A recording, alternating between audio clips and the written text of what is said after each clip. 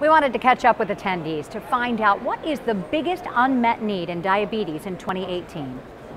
Well, I would say that in our days there are so many different therapeutic options for diabetes that have covered a wide range of spectrum of needs, including now we have drugs that improve even cardiovascular outcomes, that have been shown to improve cardiovascular outcomes. So I think that we have done really unbelievable huge steps in the last decade. Of course, you can always get better, and so we can always strive to attain therapies that are easier for patients, like that don't have to be injected but can be orally taken, that have fewer side effects, and that give an even better reduction and improvement in hemoglobin A1C, and most importantly, in complications.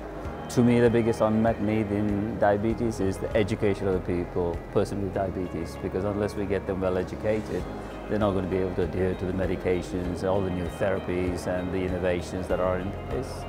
My opinion, the biggest unmet need in diabetes is access to timely psychological support for those living with diabetes, so type 1 and type 2 patients with diabetes. Well, we know from many studies that when patients can access the right services, then they can feel more motivated, more empowered to help self-manage their own diabetes. For me, the biggest unmet need in diabetes care is in the very large group of patients who have both diabetes and cancer. There is a great paucity of care where these patients would benefit very much for a much improved diabetes input into their treatment while they're having treatments for cancer.